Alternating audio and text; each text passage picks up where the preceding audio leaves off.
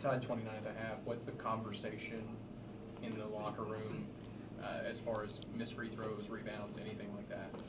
I mean, we had to come out and focus more on making our free throws. One of his main things was us playing tough and finishing layups at the rim and getting offensive rebounds because we had none at halftime, and we came out and did a better job of that. What is it about this team defensively that y'all play so much better defensively at home? I mean, you play well defensively on the road, but at home, there's just something different about this team.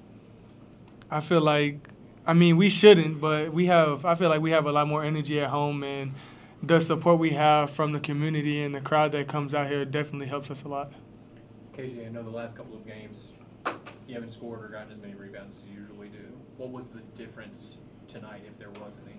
I know. It was just to go out and play my game and just have fun and enjoy doing what I do, and that's mainly what I did tonight. You feel like you maybe imposed your will a little bit more underneath the basket, or what was it tonight that worked for you? It was just me going crashing and getting rebounds and playing my hardest to get the boards and get second chance opportunities to score. Defensively, you held them to 3 of 20 from 3. Was that an emphasis coming in? That's always an emphasis. We try to hold teams under a certain amount of percentage, and that's what we did tonight. Tevin, I know turnovers again tonight. There were 16 of them, but you guys forced 17 from them.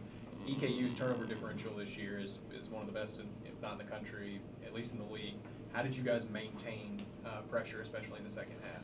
I mean, we've prepared for that the whole week. We know coming in it's going to be a track race with them, and they're going to press the whole game. So we just try to slow the game down as much as we can and pay attention to the courts and where the traps are coming from. You mentioned that y'all talked about free throws at halftime. Y'all closed it out with 10 of 10. How much of a rhythm were you getting in there late as you were knocking down? You see a couple go in. Definitely seeing a lot go in helped me a lot because I've been struggling a little bit from the free throw line, but coming out of halftime and towards the end of the game when they were dropping, it felt good. KJ, the double on the back end, you found Chico Carter for a 3 there in the right corner. Can you walk us through that play? Was that a secondary option, or did you feel the heat behind you and you just knew he was there?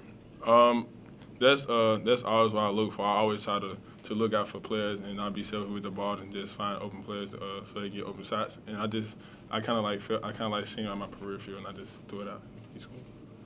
Over the last few games, Javion's kind of been a spark plug to start things for y'all offensively. What have you guys seen from him over this last 4-game stretch? He's playing like I feel like he's supposed to be playing, and he's being very consistent with it. He's been a spark for us the past 4 or 5 games in the beginning, and he's definitely kept us in it through halftime, and him playing defense and working hard and pushing the ball in the second half is definitely helping us a lot. How physical was this game?